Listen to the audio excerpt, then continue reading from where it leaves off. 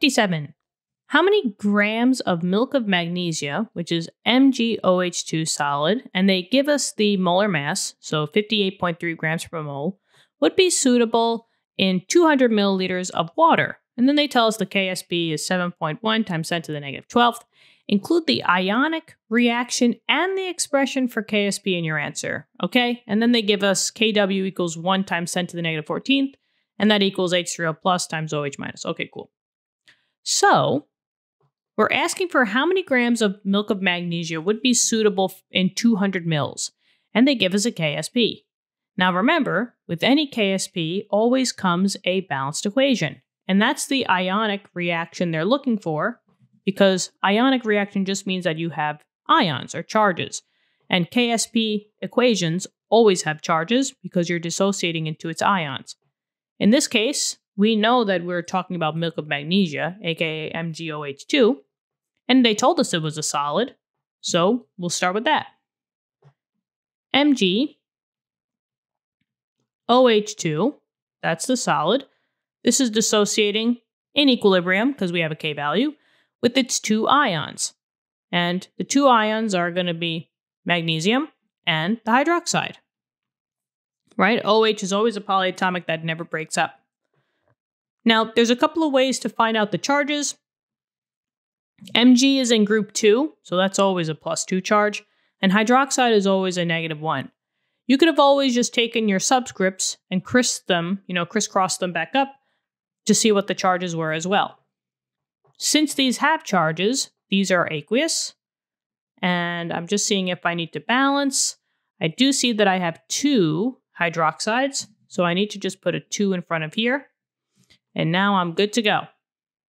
Okay. Now, I'm reading the question over again, and I don't see that we have any common ions, which means that I don't have any other compounds that share the Mg2 plus or the OH minus. So we're good with that. They didn't give us a pH or a pOH value, so we're fine. So we're just going to keep going. Now we're going to say that we're going to be saturated solution, and we're just going to find out our specific KSP equation. The general one remembers this right here. It's just equal to the concentration of the products raised to the coefficients. So in our case, the KSP would equal the two products. So you have Mg2 plus times OH minus. And we just got to raise it to the coefficients. There was a 2 in front of the OH, so I do have to raise that to the second. So that's what this is all about as well. So I did include the expression for the KSP. That's this. Now they did tell me that the KSP value was 7.1 times 10 to the negative 12. But they did not tell me what the concentrations of the magnesium or the hydroxide is. So now we just have to make up variables. We'll start with the magnesium. I don't know what that's going to be, so I'll label it as X. And generally, always keep it with your coefficient. Technically, there was a 1 in front of the magnesium, so this would be 1x, but 1 times x is the same as just x. But for the hydroxide, when we label this as x, this 2 has to come with it. So it'd be 2x. And these are your variables. So the magnesium is going to be x, and the hydroxide is going to be 2x. Now let's plug it in, solve for x. 7.1 times 10 to the negative 12th equals x times 2x squared. Let's work on that 2x squared. Remember, squaring just means that you have whatever's in parentheses 2 times. So this would be basically 2x times 2x. Work on the numbers first. 2 times 2 is 4. And then you had 2 x's to pick up, so this would be x squared. So this is 4x squared. So I can just erase this and say this is the same thing as 4x squared. Pick up another x value. You have 3 now. So 7.1 times 10 to the negative 12th equals 4x cubed. You want to solve, so divide by each side by 4, get rid of the 4.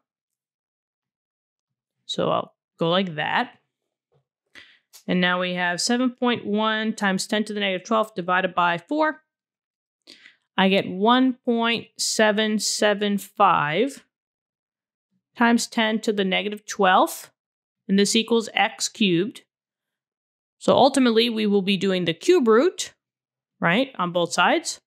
Remember that the cube root is the same thing as just raising this to the inverse number. 3, this is really 3 over 1, so I'll just raise it to the 1/3. And then on both sides, you do the same thing. So this is raising it to the 1/3.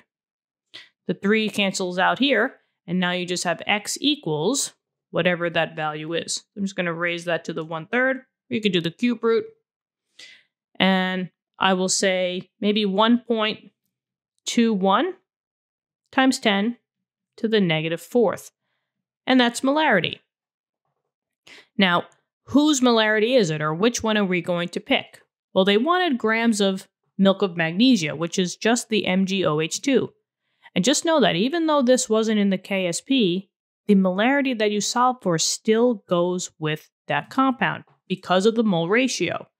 There was only one of these, and you solved for 1x. So the molarity that you found was MgOH2. Now we just have to use that information to get to grams. So now I'm just going to take this, I'm going to move it to the side. Okay. So now we have a molarity, but they want grams. Well, okay, so I think of my molarity formula, right? Molarity equals moles divided by liters. And I have a molarity, that's what I just found out, 1.21 times 10 to the negative 4th molarity. And if they want grams, maybe I could find my moles first. Well, let's see, do I have a liter value? Well, they did tell me that I was in 200 mils of water. So 200 mils, I could just easily convert that to liters.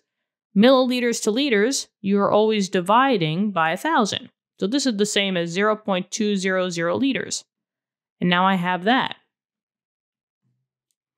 Now remember, another way to write this formula if I want to solve for moles, moles equals molarity times liters.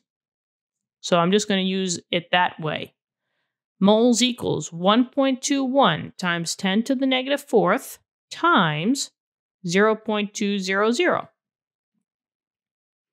Let's see what we get. Moles equals 1.21 times 10 to the negative 4th times 0.2.